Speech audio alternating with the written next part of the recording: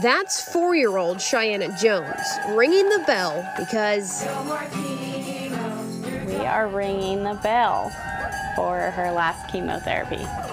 Carrie and Richard Jones say having their sweet daughter diagnosed at a young age was terrifying.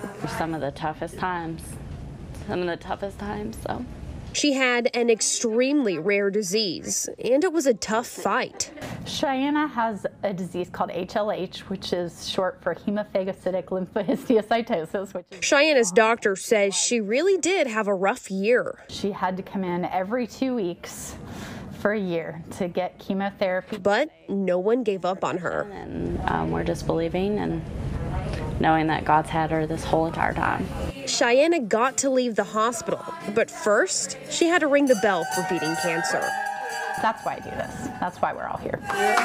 After some cheers and singing, she was escorted home by bikers with Riders United for Children, a national organization that is committing to assisting families of those in need. And she was full smiles all the way home. Erin Bew, KOCO 5 News.